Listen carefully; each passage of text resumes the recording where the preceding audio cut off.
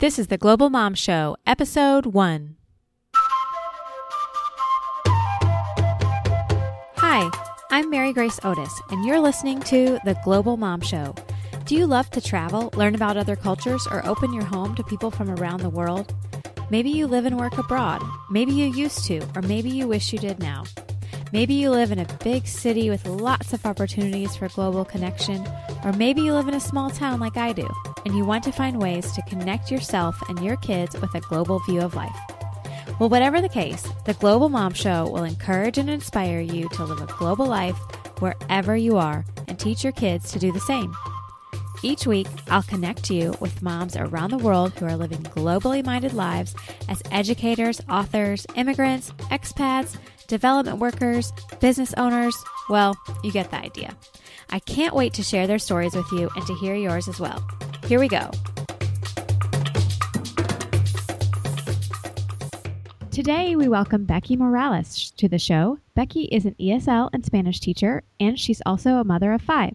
She's the founder of the Kid World Citizen website, which offers parents and educators activities that help young minds go global. Her work has been featured on Scholastic, the U.S. Department of Education, NBC Latino, MSN, PBS Kids, and more. She's an author, trainer, speaker, and educational consultant. Welcome to the show, Becky. Thank you so much. It's so great to have you here today. I can't wait to find out more about you. Tell me a little bit about yourself and your family. Okay, so we live in Houston, Texas. I'm a transplant here from Chicago. My husband and I met when we were in college. He was actually an exchange student from Mexico, and I had just gotten back from studying abroad, so they paired us up, and we were buddies, and I was supposed to show him around. So we met, and later we got married, and we had 2 daughters, biological daughters, and I couldn't have any more kids, and we adopted my son from China. And then a couple years later, we adopted my other son from Ethiopia. And just this past November, we adopted our youngest son, who's 2 right now, from foster care from the United States. So we have this kind of interesting blend of cultures in our family, which it's not totally surprising because when I was growing up, my brother and sister were adopted from Peru. So we kind of have this interesting mixture of all these different cultures, and it's a very lively and energetic group of kids. Yeah. And how old is your oldest? So my oldest right now, my 2 oldest are both 11 in 5th grade. And then I have 2 8-year-olds also. And then I have a 2-year-old. So from 2 to 11. Mm-hmm. Yeah, great. And tell me about Kid World Citizen. When did you start blogging and why did you decide to do that?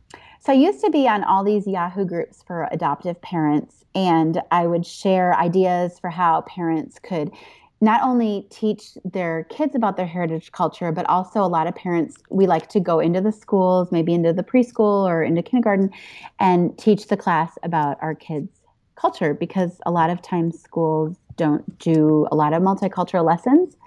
And so to help our kids fit in, I was writing a lot of these lesson plans and sharing what I was doing.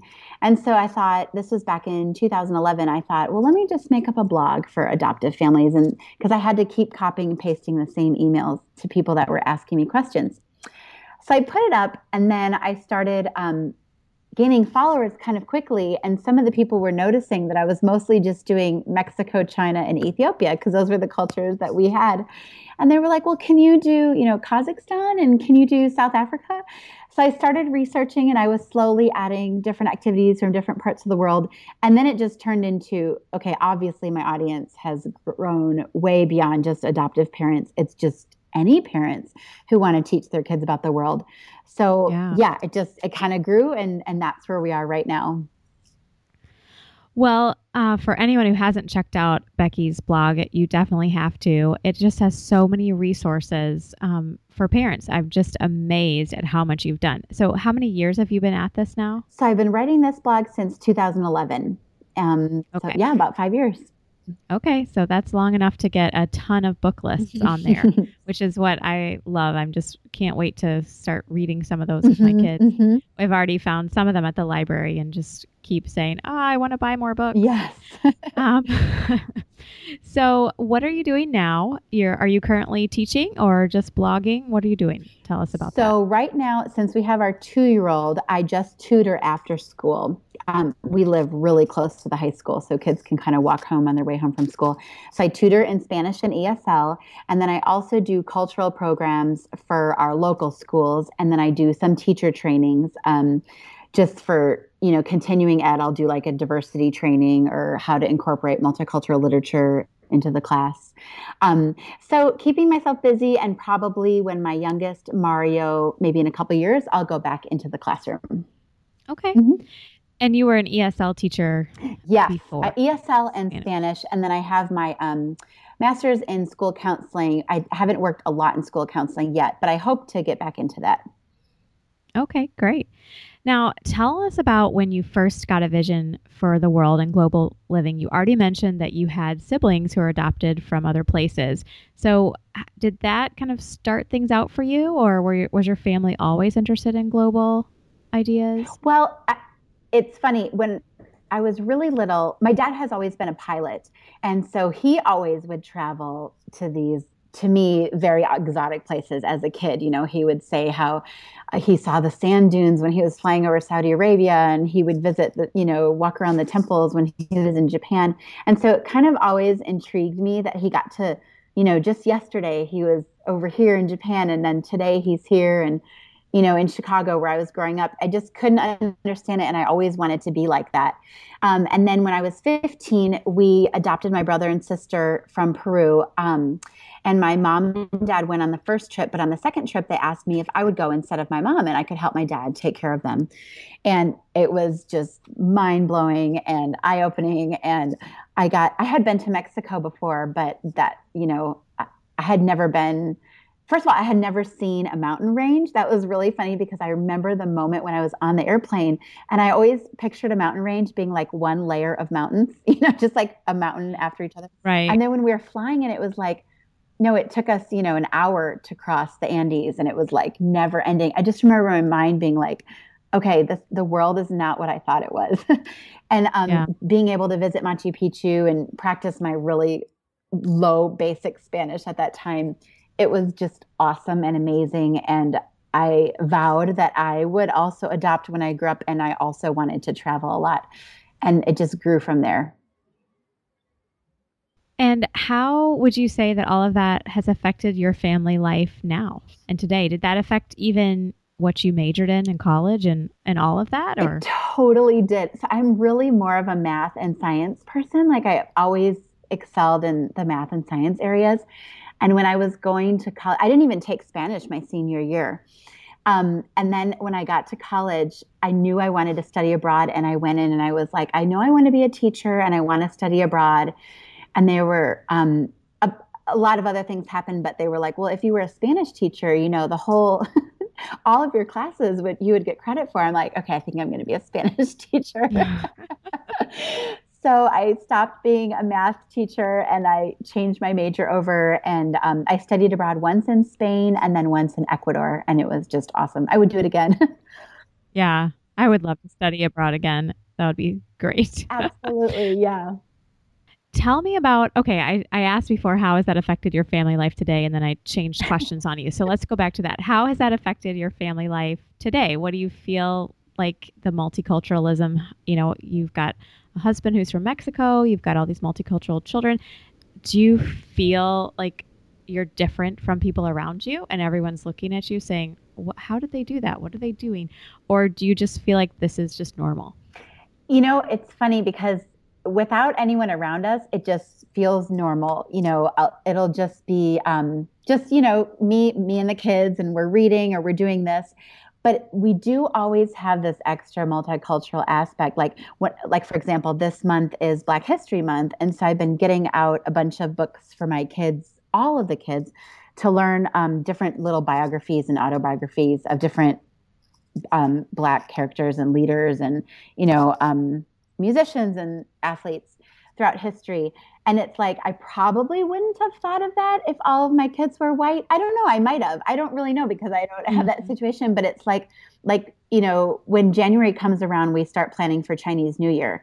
And we're like, okay, what are we going to do this year? And it's just like a natural thing. Like, okay, so we got to find where we're going to go party and where we're going to go eat and what we're going to make this year.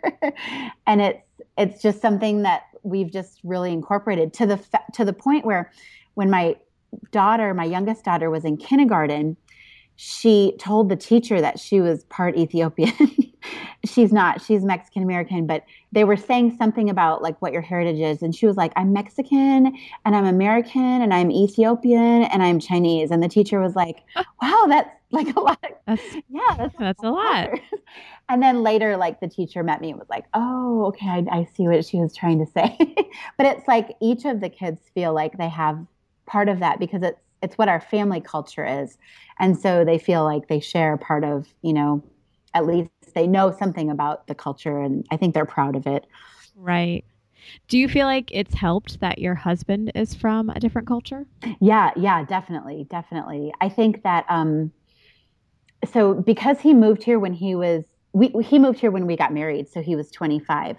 And so, we have always been going back to Mexico to visit his family, and they've been coming to visit us. And we've had to navigate, how are we going to celebrate Christmas? Are we going to, which traditions are we going to pick and choose from each of our cultures, right, which has been really fun. I mean, sometimes you don't even realize, like New Year's is really big in Mexican culture for families. In the US, it's more kind of like who you're dating, or you would go out with your husband. But in Mexico, it's very much family. And so at first when we were dating, I'm like, so we're spending New Year's with your family? Like, okay, that's interesting. It was just and he was like, well, of course, that's like, it's kind of like our Thanksgiving, like it's a big meal and we stay up. And I'm like, okay. And at first I was like, well, I kind of just want to go dancing with you, but okay.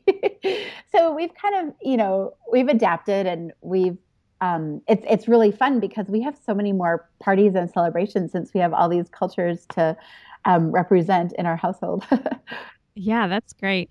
Now, you do so many great book roundups on your blog. Tell us about the role that books have played in your own family life in terms of exposing your kids to different cultures.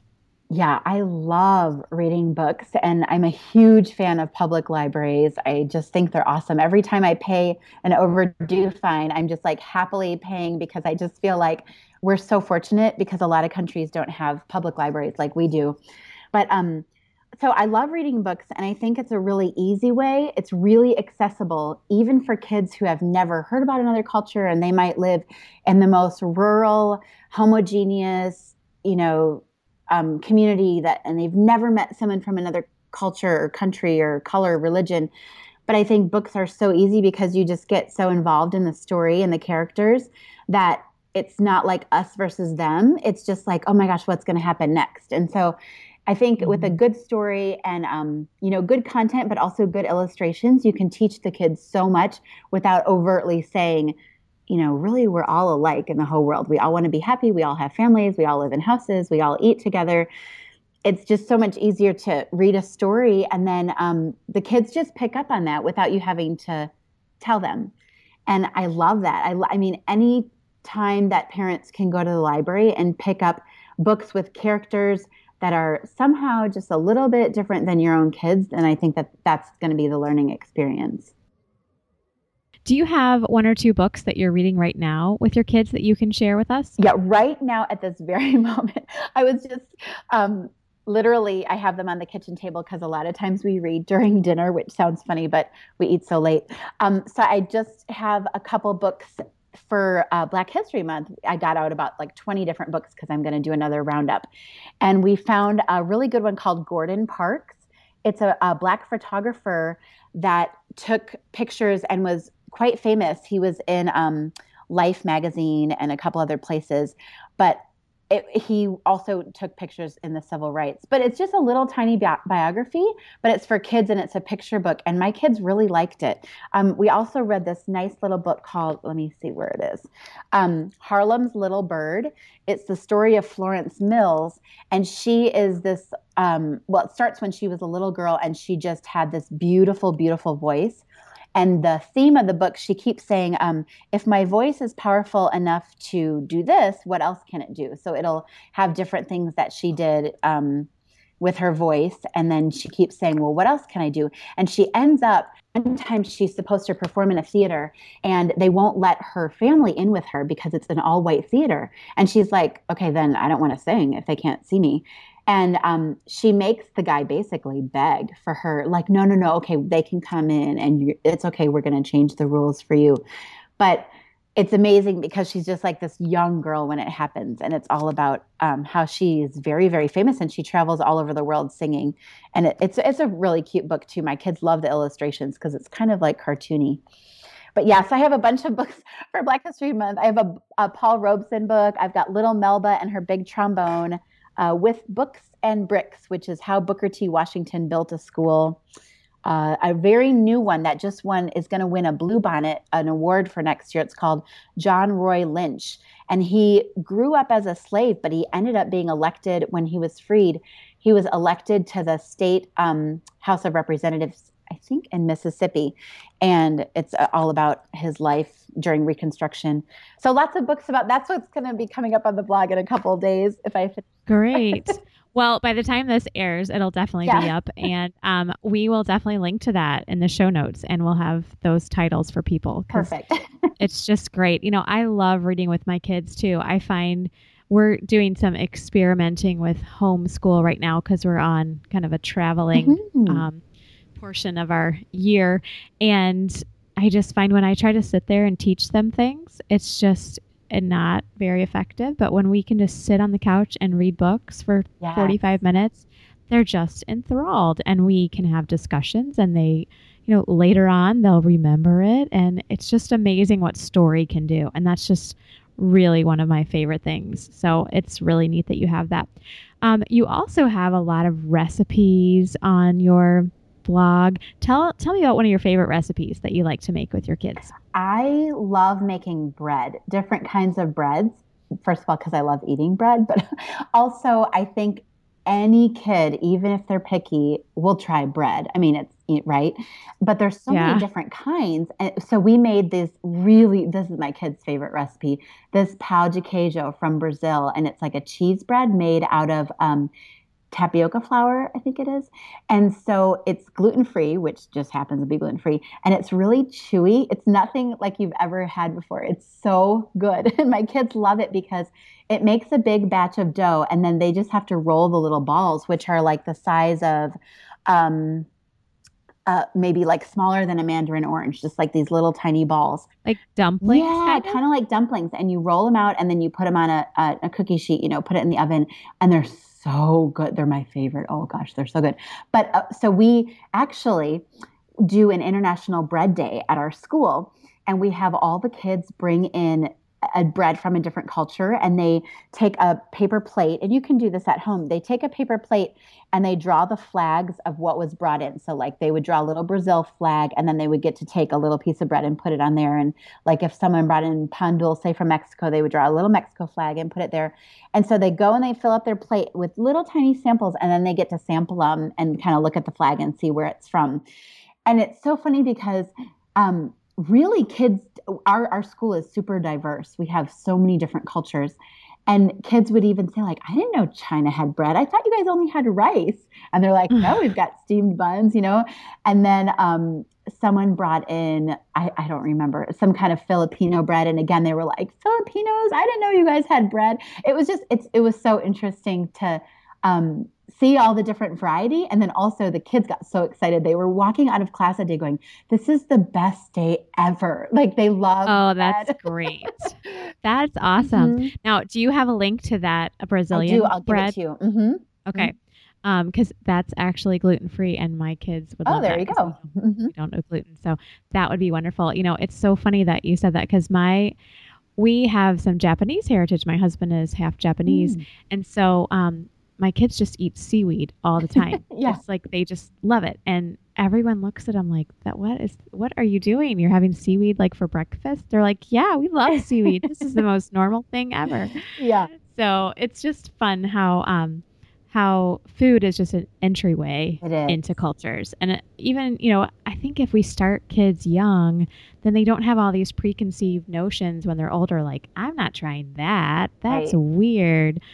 So it's just a way to kind of expose kids early on to things. Yeah, and they're much more likely to try it if they made it. It's something like you rolled out the bread or we just made Chinese dumplings. And even my daughter, who doesn't normally, I don't know, she doesn't like dumplings for sure. She tried it because she helped roll it out and she helped do it. And she was like, well, I got to see what it tastes like. And she said it Right. wasn't that bad. I'm like, okay, good. Good. Now, how did you get this bread day started at your school? So that was one thing I did when we first came here. Our school is super, super diverse. And I asked if we had any kind of international club, and they were like, no, we don't really do, any kind of international week or anything.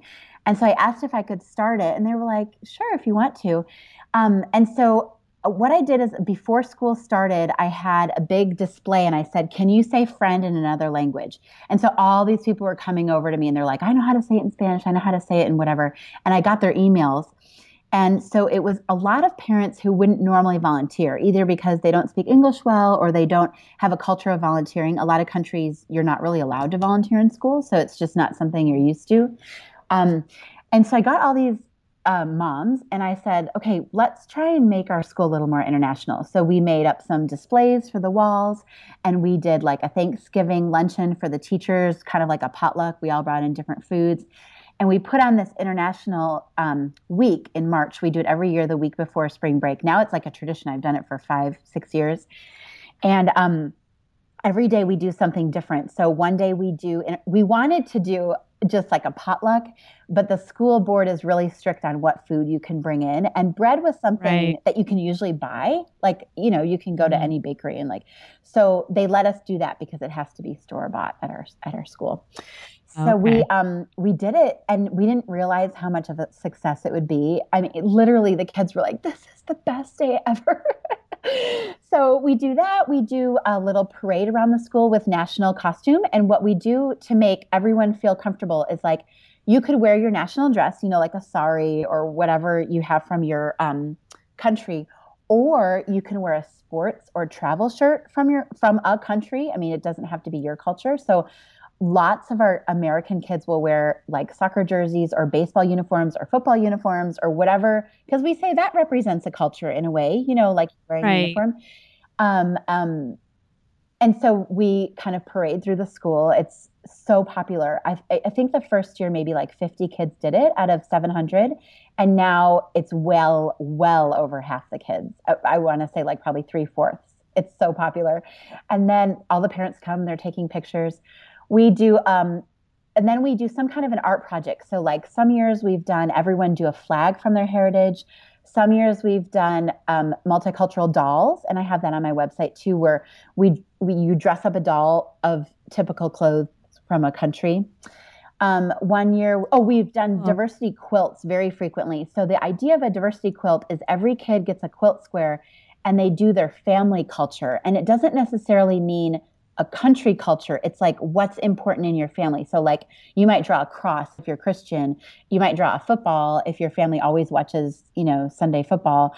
Or you might draw, you usually have a combination of symbols and they talk to the kids about what a symbol means and how can you represent your family. And so it's funny because it'll get like a Colombian flag and then a soccer ball and then a baseball and like camping, like a tent or whatever their family is into, the kids can draw and then they talk about it. And then we make a big quilt in the hallways.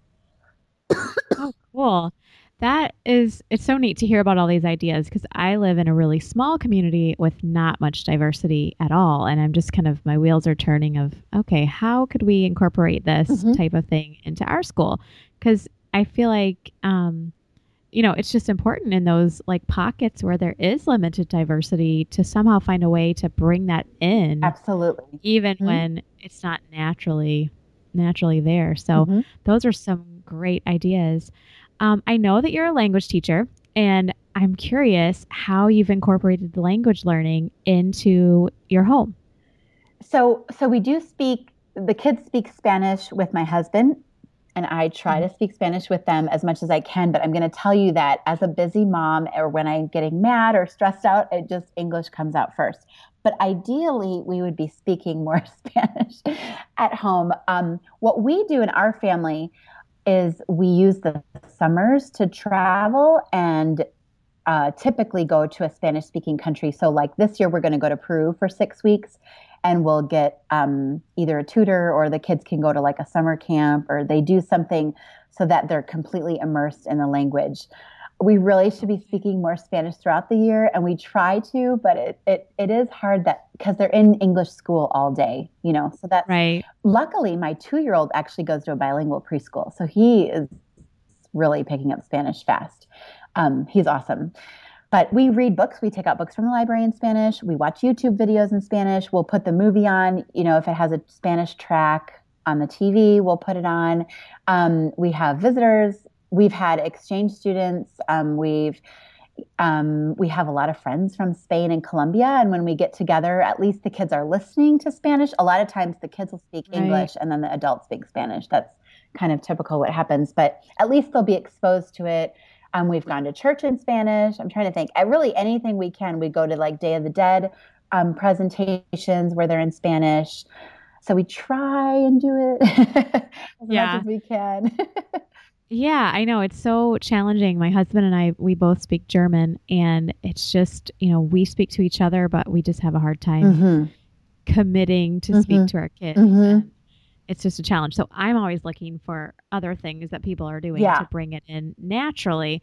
And that's why I just love, all your ideas because I'm the kind of mom that is like, okay, what should we do for cultural ideas? I want to do them all, but coming up with them is just more of a challenge for me. So I love having a resource to go to where you've pulled together so many things. Mm-hmm. What about for moms who have never done anything? They're just starting to get interested in global ideas and it just seems so overwhelming. Like one more thing I have to do. Okay, I've got to feed my kid healthy meals. I've got to get them interested in music. I need to do this, that, and the other. How are they supposed to incorporate, global ideas? What advice would you give for just starting to interest their children in the world?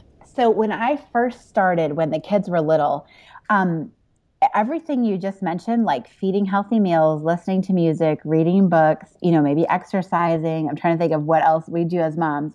All of those things you can incorporate global learning without extra effort or even without extra time. Like if you're going to read to your kids every night anyway, 20 minutes, pick a couple books that are from another country. Or if you're gonna be cooking anyway for your kids, if you can find some easy recipes. I mean, really easy. Like we do, you can do smoothies and just while you're making the smoothie, you're like, did you know that this papaya came from Costa Rica? That's crazy. Go look at the globe. Where's Costa Rica? Just kind of really simple things if that you're already going to be doing. You're eating pasta. Do you guys know where pasta comes from? Did you know it's from Italy, but before that it came from China? Let's look where on the map. Like I think you're already going to be doing those, the everyday things that moms have to do. But if you can have a globe or like a world map placemat that's already at your table, and it's kind of, we have a globe in my kitchen, we have world map placemats, and then we have another world map that I just like tape to the wall. And it's so useful because anytime anything happens, like remember when the song Happy came out, I think it was last year or whenever, 2 years ago. And then everyone started putting up happy videos where they would be dancing. Mhm. My kids were obsessed with watching the dancing ones. And every time it would say where it's from, like, oh, these kids are in Ethiopia doing the happy dance. And so I'd be like, remember where Ethiopia is? And we would look on the map and while we're watching the kids dance. And then, oh, these kids are from Slovakia. And they're like, where the heck is Slovakia? So we would go look on a map and they're like, oh, it's in Europe.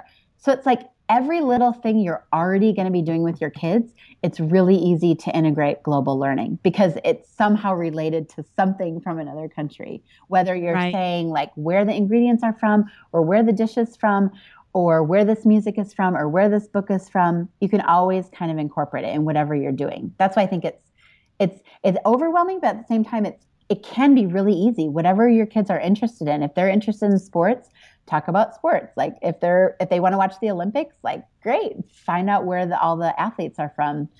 If they really like music, they try and just like while you're making dinner, play music from another country. Yeah. So yeah, I think it is easier than we make it, Hmm. and if we just do something right in the moment instead of think, I have to have this whole curriculum Yeah. all along. If we just think, right then, let's just say something and go to the Globe and do it immediately, that just makes it so much more accessible. Hmm. Now, what tips or resources do you have for people looking to teach their children or at least expose their children to different languages, maybe if they don't speak another language themselves? Yeah, so that's really good. One thing now that we didn't have so much when my oldest were younger is all these apps that are on the computer and on your iPad and on your phone. There's so many language learning apps. Even right now, my bigger kid, actually the four bigger ones, I'm making them do Duolingo for Spanish. And it's so great because it teaches them reading and writing and like spelling and even pronunciation. But even for little kids, there's like the Feed the Monster one. It's like super, super simple. Supposedly a 2 or 3 year old can do it, and it teaches them little words in Spanish. So apps is one way, but also, like for example, if you're going to watch a Baby Einstein video, you can take the Baby Einstein video and just put it in Spanish. And babies don't care. I mean, like little kids don't even notice sometimes when you change it. One time I accidentally put it in French. I wasn't paying attention, and my kids watched the whole thing. And then I walk in, I'm like, oh, you guys are watching it in French. And they're like, yeah, I guess. I don't know. I'm like, okay. Well, I figure at least they're hearing different Yeah, accents and totally. different voices, and that's how I feel about German. At least they're hearing it now Yes. when they're little. Hmm. So, Hmm. well, yeah, maybe we can list. I don't know. Do you have I links to some do. of those Yeah, I'll apps on your send you. website? Okay. And there's some books too. I have one great, great list of Spanish books for non-native speakers. It's like what the book that I'm thinking of at the top of my head is called like I'm Margaret, Soy Margarita. It's two girls that meet at the park and one of them only speaks English and one only speaks Spanish. And they have this whole conversation. It's so cleverly written because like you don't have to speak Spanish to understand what's going on. The way they write it, it's just so good. So I have a list of books for non-native Cool. speakers. Yeah. Great. Um, Tell me, what are some of the benefits and challenges that you face raising a multicultural family? Well, so some of the benefits are that we're all learning about all the cultures, right? So it's not just, Ricky, come over here. We're going to quick talk about Ethiopia. It's like if we're going to go to an Ethiopian restaurant, we all go and then we all learn how to eat Right. with injera. And it just totally enriches my kids' lives because I really think about like if we didn't have Ricky in our family, I'm not sure that my girls would even have heard of Ethiopia by now because it would just be some country they didn't have a connection to. So I think that it's just completely opened their minds and they're more aware. Like it's almost like they listen harder. Like when they hear something that would be relevant to someone in the family, they'll come home and tell me like, "Mommy, did you know that there's a kid in my class and he's from Kenya and that's right next to Ethiopia?" And I'm like, "Oh," and he's like, "Yeah, his mommy wants to meet you and she also said they're really good runners in Kenya." I'm like, "They are." It's really funny. But that really happened one time.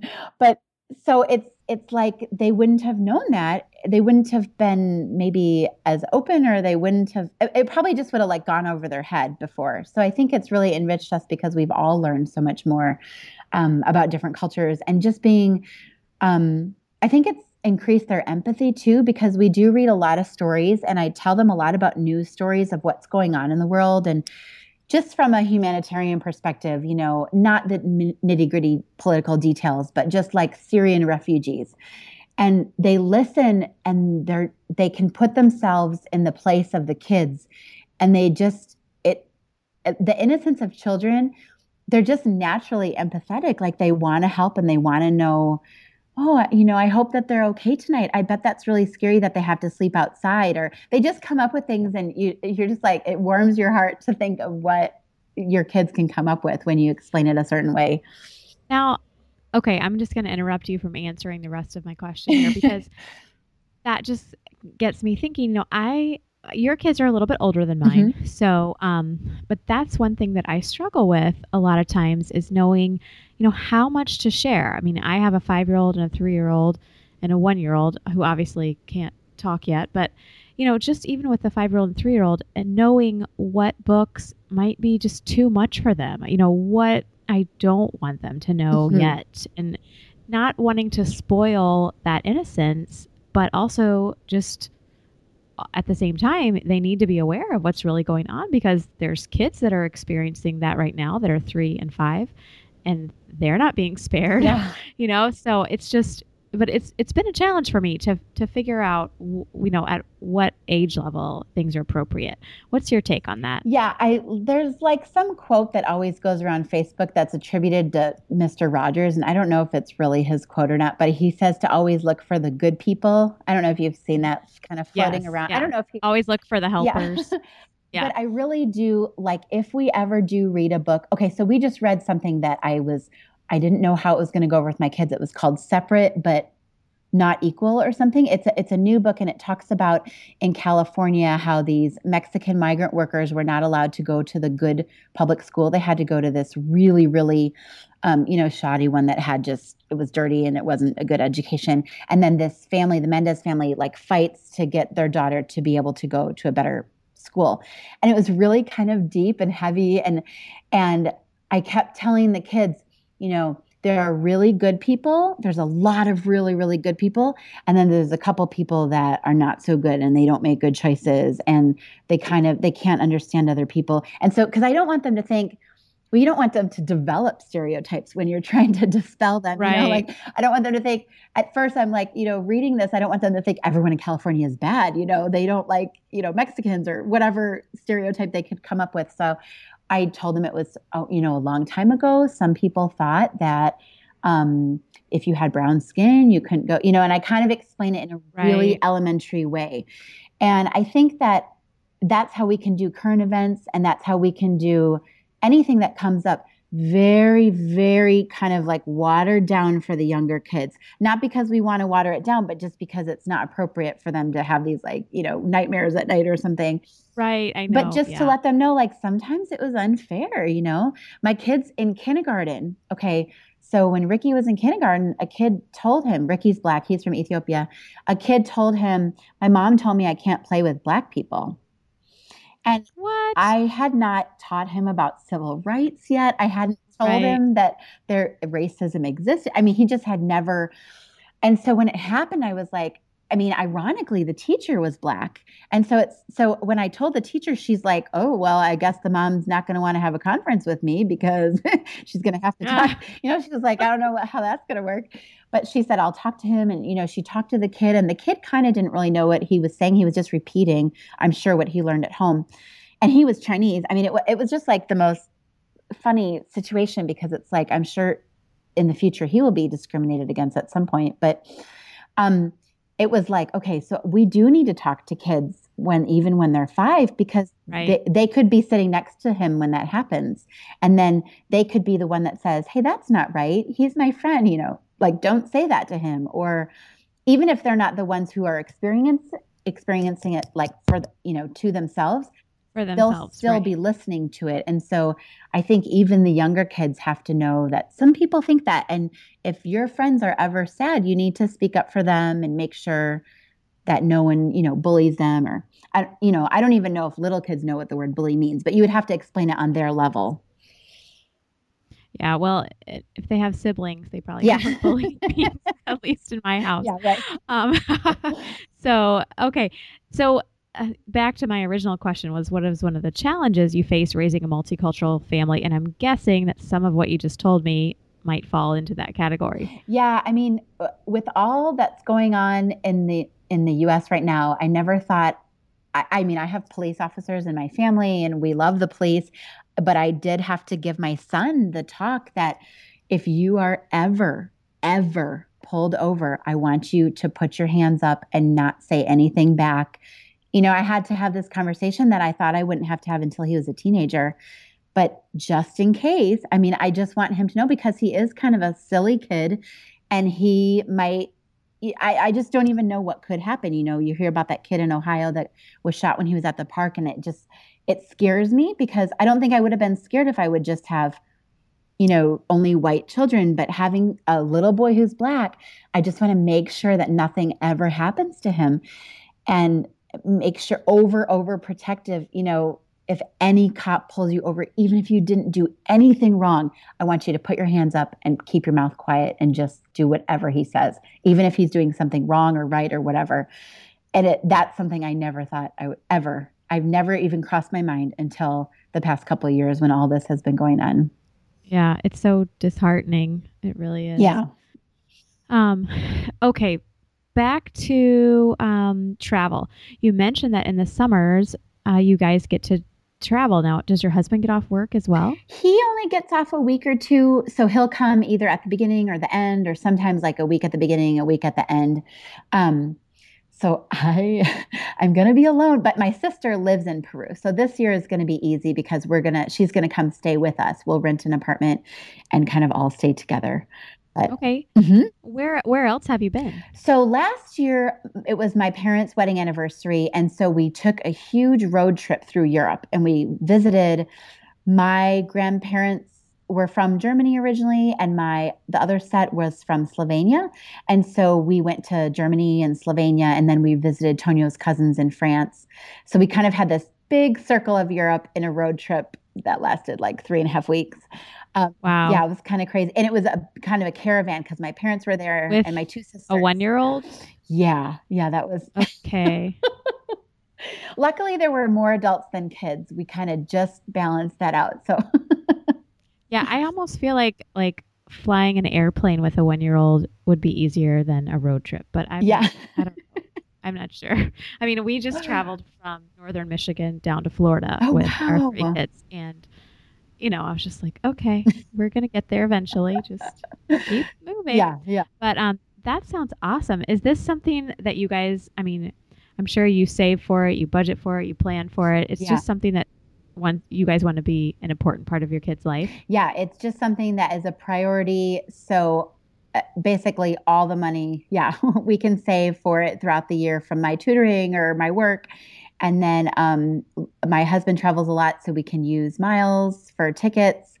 And we really think it's important for the kids to travel and be exposed to other cultures. I mean, I personally, of course, I would love if we could live abroad, but it's just not happening with my husband's work. And so the second best thing would, is to have the summers abroad. And many times we go to Mexico. We've had the kids in this little summer camp that my husband actually went to when he was a kid. And so then we stay with my in-laws. So that's a really reasonable and really fun summer. And they obviously get to practice Spanish and see family, and there's like so many benefits of that. Right. This year, my sister just got a Fulbright, and she's living in Peru for the year. So we thought, well, this will be perfect. Then we'll go to Peru and visit her.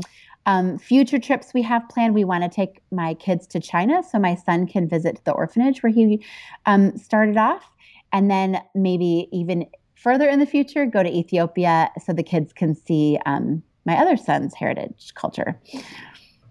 Neat.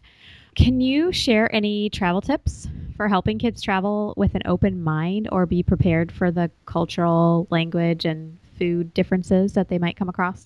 Yeah. So most of my kids are not picky with eating, but my one daughter, she's got a bunch of allergies and she's vegetarian. And so it's just like, sometimes some cultures just don't understand the concept of vegetarian. Yeah. So our secret is to bring a couple of cans of black beans for emergencies only. And we keep them in my suitcase. Like when we went to China, we did that. And it was like, okay, she hasn't eaten in 2 days. Let's break out the can of beans. And like we order some plain white rice and give it to her. And she's like the happiest she's ever been, But I think what we can do at home beforehand is I always my kids have to eat fresh fruits and vegetables all the time, every different texture, because I feel like worst case scenario, maybe you don't like the sauces and you don't like the meats and all this mixture, but you can go to a supermarket and go buy an orange. Like you can go buy, a banana or something.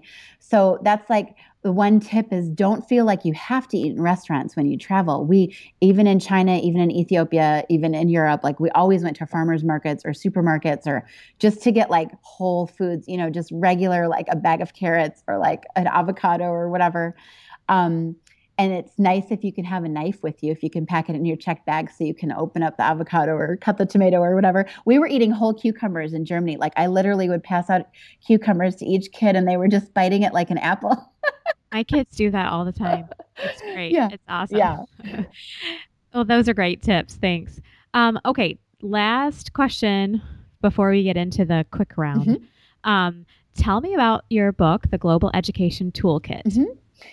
So I had gotten on Twitter, my sister told me to, and I followed like 5 people. And one of the people that I followed was Homa Tavangar. She's an awesome author. She wrote Growing Up Global. And She's actually going to be coming on the oh, show fantastic. also. Hi, Homa. So, yeah. She, Not sure when, in the next couple weeks. So. she's great. So I had seen her tweet and she said, does anyone want to work on a collaborative project? And so I emailed her, like, sure, I will. And we were going to just do a 20-page ebook about how to set up an international night for your school. And it turned into a 275-page, heavily researched, like hundreds and hundreds of resources for how to incorporate global learning into the classroom and really into home. All of the ideas in the book are things that people can do at home. It doesn't have to be in the classroom, but it's just more of like a learning toolkit. And so it just has so many ideas for how, like what we were just talking about, how to pick books out or how to get involved using the internet to connect with people in other countries. So we know about pen pals, right? You can write a letter and, wait a couple weeks and get it back. But there's so many other ways. There's collaborative art projects where you do half the art project, you send it to another family or class and they finish it.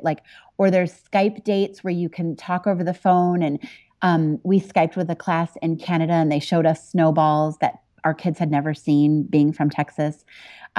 There's all these, citizen science where everyone goes to their own local pond and they gather 10 drops of pond water and look at it under a microscope and post your results on a website. And you can look all around the world what the other kids are posting and see if you found similar microorganisms. There's tons of those citizen scientists. There's like a bird count one. There's plant some tulips and tell us when they bloom, and you can watch the map grow red as the sun is moving into the northern hemisphere, like they slowly start popping up on the map. There's just like all these cool projects that you can do with your kids that sounds really great. That's wonderful. Well, I'm excited to get my copy of that. I have Growing Up Global, and it's chock full of ideas. But that sounds really great, too. So thanks for sharing that with us. Okay, we are ready to dive into the short answers, and I'll ask you a series of short questions that you can answer with short and sweet answers. Okay, what's your favorite place to travel with kids? I'm going to say the Yucatan in Mexico. Wow. Okay, what is the worst cultural faux pas you've made? I'm left-handed, and when I was eating in Morocco with my hands, I kept using my left hand, and that's your potty hand. That's your bathroom hand. So you can't use it. And I was just insulting everyone all over the place. Oh, no. Okay, what's your favorite food in any country? Just pick a country. Let's see. I mean, I love pau de queijo, but I love tacos al carbon in Mexico that have pineapples on it. It's like a pork taco. It's so good. Oh, yum. I've never tried that. Okay, what's your top airplane tip for traveling with kids? Lollipops. Definitely lollipops because they last a long time. They can fit in your bag and they don't usually melt. Good one. Okay, which airport do you love the most and why? Well, I want to say Chicago because that's where my family is and I can go visit them. Yeah. And it does have a very cool play area. So I am going to stick with O'Hare. It does. Yes, I like that too. I was stuck there once for 5.5 hours in between flights with a 2-year-old and 8-month-old by myself. So that play area saved us. Okay, street food, yes or no? I do it. I know that I don't do meat, but I'll do anything else. Okay. What is your favorite word to say in Spanish? Sacapuntas. It just means sharpener, pencil sharpener, but I really like it.